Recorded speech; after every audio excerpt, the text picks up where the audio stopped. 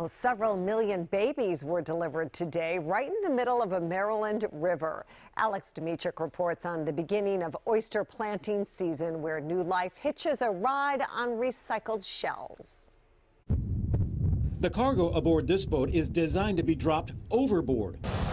Thousands of bushels of recycled oyster shells going into the Tred Avon River, each shell carrying tiny baby oysters called spat. Yesterday we planted 16.8 million spat on shell, so I'm guessing today's load of spat on shell will be a similar number. The boat and shell come from the Oyster Recovery Partnership. Here's how it works.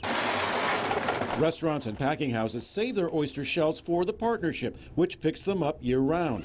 They are then transported to Cambridge, where they are cleaned, dried, and stored at the University of Maryland's Horn Point lab. The Oyster Recovery Partnership and the University of Maryland are joined at the hip as far as this oyster thing goes. Because at the lab's hatchery, when oysters reproduce, their microscopic larvae are collected and fed algae grown at the lab. When they are old enough, the larvae then go into tanks to eventually settle on the recycled shells to become spat.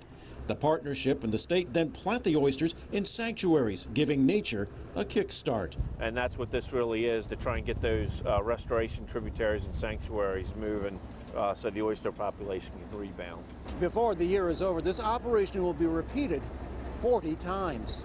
A rescue mission following decades of disease and overharvesting in the past. Bringing native populations back to self-sustaining levels will likely take decades as well, meaning hope is also riding with new life. Alex Dimitrick, WJZ.